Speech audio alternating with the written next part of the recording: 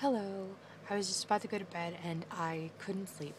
So I decided to pop on the interwebs and I noticed that there was a sale on HAUTELOOK for Urban Decay products. I'm freaking out. I'm so mad at myself.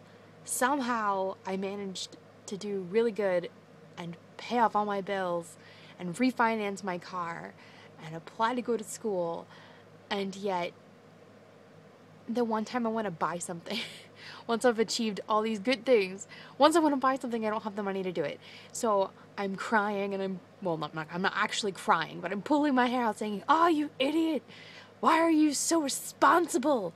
You paid all your bills and you still don't have any money to buy the one thing you want to get." It's like, I could either buy gas for my car to get to work so I can make money, or I can buy this stupid, well, it's not stupid, it's stupid because it's kind of one of those products where you just think to yourself, I don't actually need this, but I really like it. Or, I don't need to say or. That was a mistake. But yeah, you understand what I'm talking about. I just really want it and I can't have it, and I'm throwing a whiny baby pissy fit because I just want it, because it's cool, and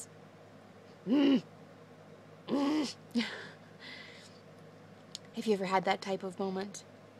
First world problems. Epic first world problems. So, just, yeah, let me know how you feel about that.